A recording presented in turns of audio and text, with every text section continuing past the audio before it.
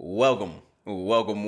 New setup, new spot, new crib. With a new place, it's a new year. I am the FX Savant, and I've been thinking the best thing that I could probably offer for free is practical applications of me actually trading. So basically what I'm trying to say is trade breakdowns are probably the best benefit for you, the viewer. I could tell you everything except for the strategies that I use, and it probably still wouldn't help you as much, whether win or loss. I'll show you a trade that I've taken and how I attack the market. So a lot more trade breakdown content coming. And in this one, I want to show you something simple concept, and this is how easy trading can actually be. Okay, so let's go over this USD CAD trade for a 4.7 risk to reward, profiting about 161.5 pips, risking 34 pips. So let's go over how we found this trade and how we were able to get in on this market using simple concepts that I talk about here on the channel. Everything that I explain is all available in the program that I offer. I also show you how I use the strategies that are offered in the program to take advantage of moves like this in the market. So I think that it is a pretty good value for any trader out there that wants to learn, whether beginner, intermediate, or advanced. I think there's something in the program for everyone. Use multi-time frame and structure the right way in order to find these setups. So what can we do if we drop down to the monthly time frame? On the monthly, what can we identify? Price has just reached this area in the market here, which is previous structure support that has been acting as support not only once here, but once here, again here, and has now come back to this area once again and has shown some sort of rejection with this bullish candle. Even though it is little, this is the start of the monthly candle, so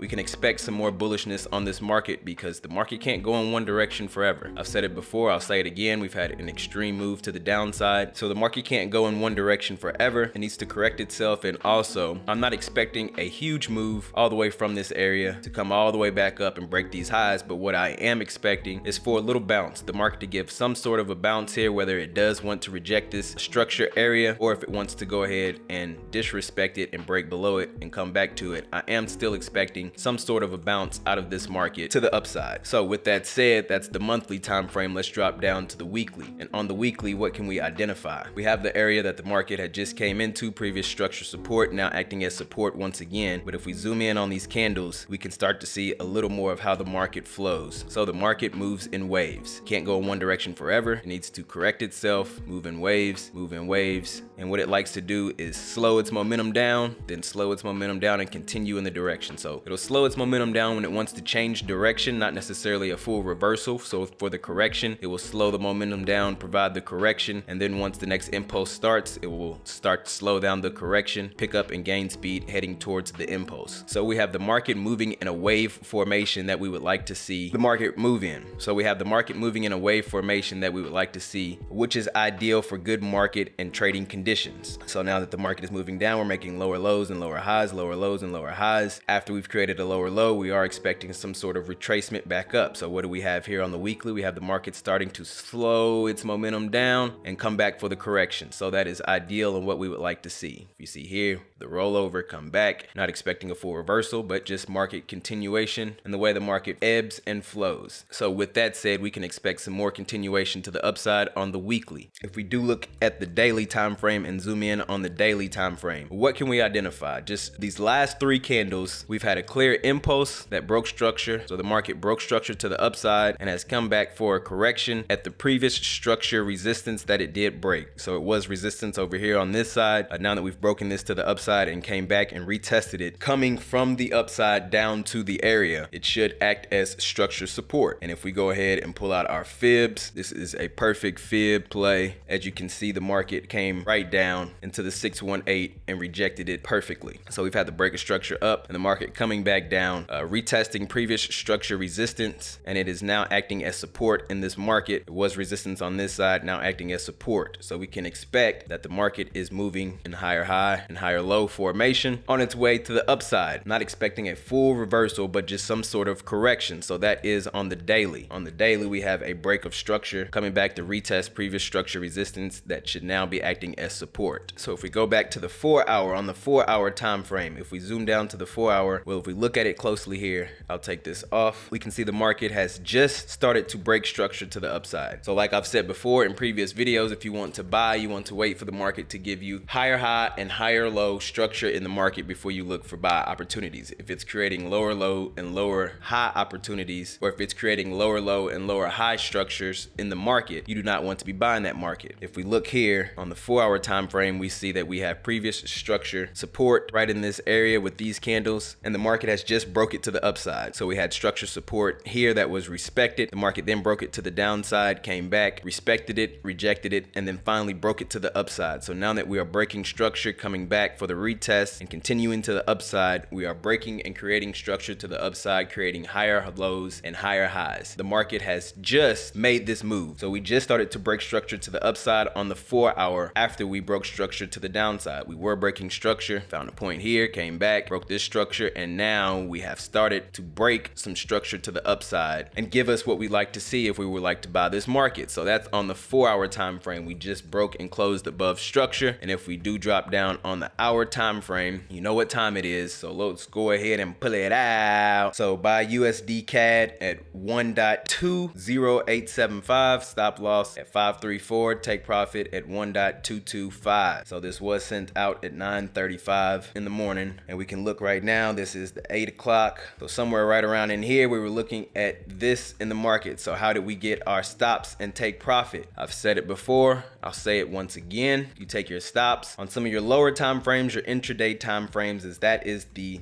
place that's going to give you the best possible risk to reward in terms of best possible place for your stop loss. Now, if we look at it on the 4 hour time frame, our stop loss is below the 4 hour low, and we do have a target. If we look at the daily time frame and we come up here to the daily, we can see smart money concept traders. No, I'm bull stuffing. I ain't with y'all. I ain't trading with y'all because it's y'all overcomplicate the stuff. Just make it simple. We have previous structure support that broke into the downside, and the market should come back and respect this area as previous structure resistance. So nothing really too exciting, just simple market structure. We want to go ahead and have our take profit as close to this area as I want to make sure that I do get filled if the market does come and retest in this area. But also it is, as the smart money concept traders will say, there's an imbalance in here as price was not able to come back and retrace this area. So price just flushed all the way down and didn't come back and correct this area. So they're going to say that the price needs to come back, but what it really is just previous structure support now turned resistance. I have my stop just below that area, or I have my take profit just below that area to make sure that I do get filled. So now that we drop down on the 1 hour time frame, if we go back to it right before we get in on the 1 hour time frame, just to check to make sure everything is looking good, and before we go ahead and enter in on this market, what can we see? Well, if we zoom in, we have this nice pattern here. I've talked about it once and I'll talk about it again.